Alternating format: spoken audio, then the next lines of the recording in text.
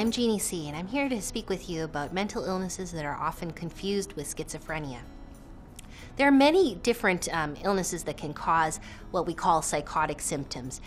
So those include delusions, feeling paranoid that people are out to hurt you, or feeling grandiose, feeling that you are maybe more important than you are, that there's a mission to accomplish, or so forth.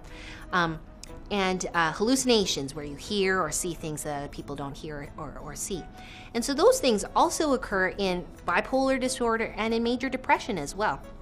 And maybe it's a bit artificial how we have divvied these up in psychiatry in our the diagnostic and statistical manual. But basically, if you have primarily depressive moods, even if you hear voices as part of them, or even if you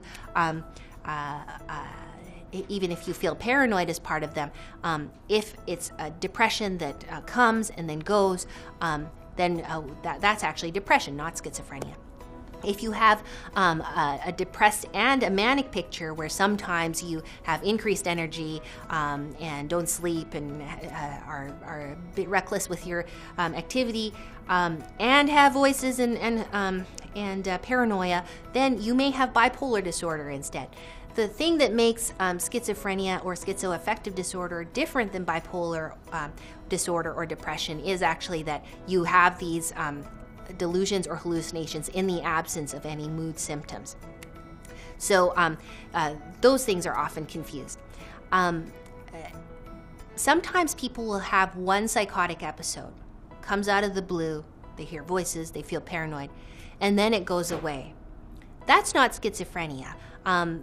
Just because you've had one brief psychotic episode does not mean that you're going to have schizophrenia and that this is going to be with you for the rest of your life. In fact, what we also require to make the diagnosis is a gradual decline in functioning that occurs over a longer period of time.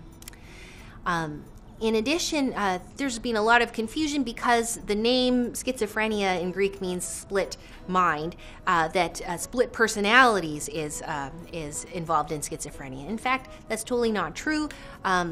What we think about when we talk about split personalities, having a few different identities, is actually called dissociative identity disorder, and is actually a fairly controversial diagnosis. Sometimes people confuse autism and schizophrenia as well.